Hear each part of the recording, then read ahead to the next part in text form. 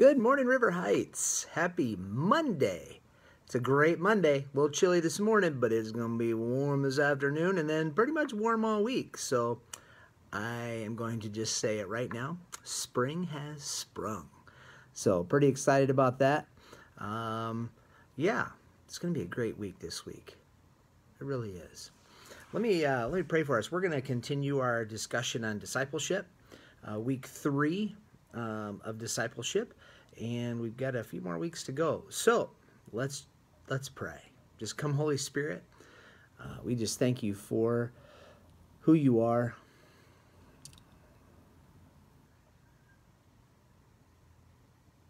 God, just thank you for this opportunity that we get to just meet together, share the word, drink some coffee or water or whatever, but Lord, we just get to come together and just share the word. And so, Father, just pray that you come. Yeah, just come, Holy Spirit. In Jesus' name, amen. Good morning, Lisa. It's good to see people this morning. Yay, I probably missed a few people. So, hi, Sue. Sue is watching. She's probably on her way to work right now, but that's okay. Drive safe. Yeah, we're talking about discipleship some more. Talk about this discipleship hand. Good morning, Mary. And just a quick recap, discipleship, talking from Matthew. Good morning, Cindy. We just started here a minute ago. We just prayed, so we're going to get started. No big deal. But just talking about the hand of discipleship and when Jesus healed the beggar's hand, and one hand was great and one hand was all withered. And you think about the discipleship, and there are 5 to 6 different areas of discipleship, and and just we're going to see and test how our discipleship is. What is our discipleship like with our hand as we get to that point? So last week we talked about the pointer finger. We talked about passionate, intimate worship and being a passionate, intimate worshiper. And we talked about that last week, what that looked like, and that's your pointer finger because it points up, points to God. So we're worshiping God. So that's your pointer finger. And on a scale, this is like, I am perfect, the best worshiper ever. This is how I passionately intimate worship. This is me. If not, you do this. Good morning, Marianne and Paul. Is it halfway? Is it down? Is it maybe not even existent? Good morning, Bradley. And so, where is that at? So today, we're going to talk about the next finger, which is the middle finger. So notice, I am holding up 2 fingers, peace, 2 fingers, but it is the middle finger, and it represents compassion-driven outreach. So as a worshiper, good morning, Tammy. As a worshiper, the middle finger is compassion-driven outreach. We have passion, intimate worshiper, and then compassion-driven outreach because it's the longest outreaching finger that we have typically.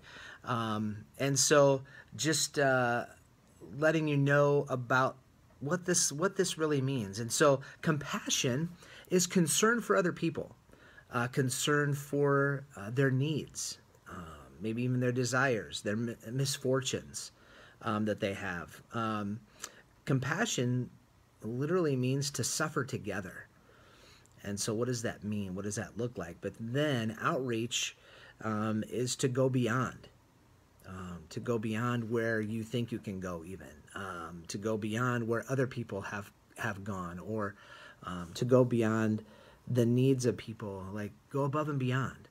That's outreach. And so when we put compassion-driven outreach together, it's going beyond people's needs and trying to meet their needs and then some.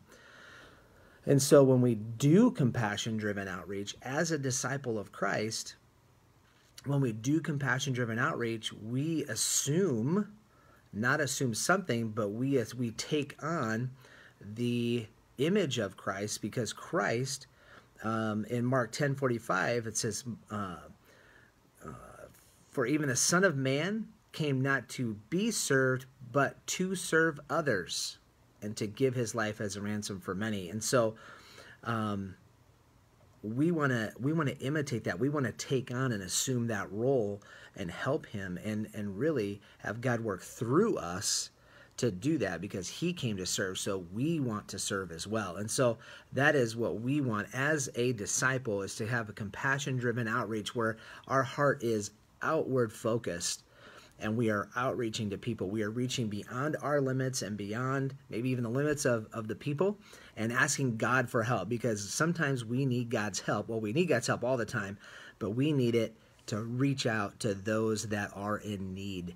And so we have the compassion-driven outreach. Now, outreach can be in a couple ways. Outreach can be done in a compassionate way, a very respectful way. Other ways. Hi, Jesse and Christina. Great to see you guys on this morning. But when, so see the hand, right? But when outreach is done without all the other stuff, it can be very offensive. And I'm not going to flip y'all off. That's not a good thing to do. But if you do that, if you take everything away and all that's left is the middle finger, you can be very offensive to people. So we don't want to be offensive. We want to do what we do out of love, out of compassion, out of respect for the people that we're outreaching to or outreaching for, outreaching with. And so that's the idea for compassion-driven outreach. Now, Galatians 5 talks about why we should do this. It says, "For you have been called to live in freedom, my brothers and sisters, but don't use your freedom to satisfy your sinful nature. Instead, use your freedom to serve one another in love."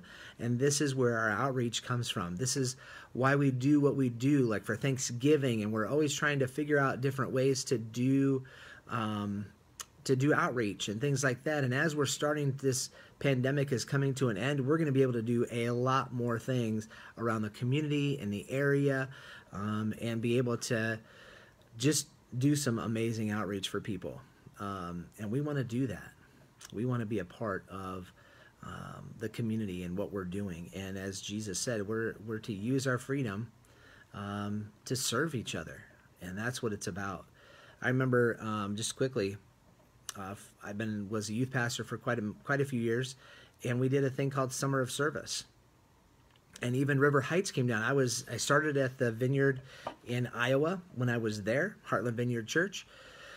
And basically it was an outreach conference for about 4 days, and kids came in from all over, and they were housed in our congregation's homes.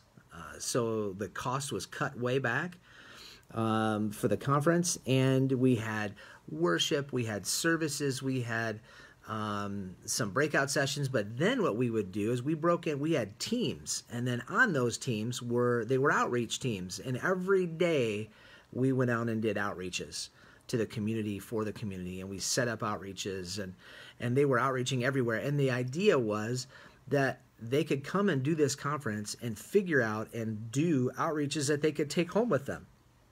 In other words, that they could do back home. They didn't need to build a house. They didn't need to put in a septic tank. They didn't need to.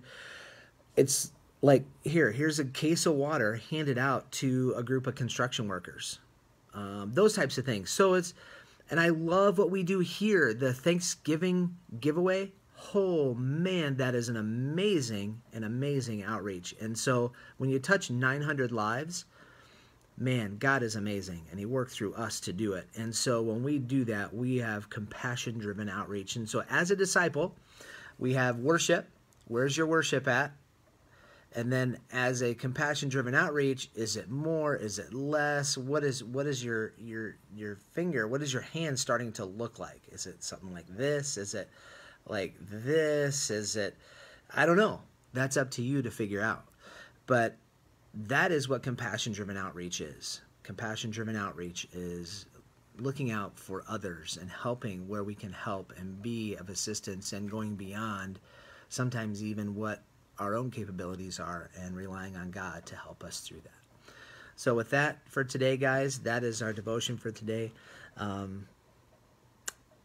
Man, it's so great. I love Mondays. Mondays are great. I'm probably the only one that loves Mondays. Well, maybe not, but I love Mondays. So God bless you guys. Have a fantastic day. I'm going to pray for us, and hopefully your day is great. So Holy Spirit, we thank you for who you are. We thank you for our time here together.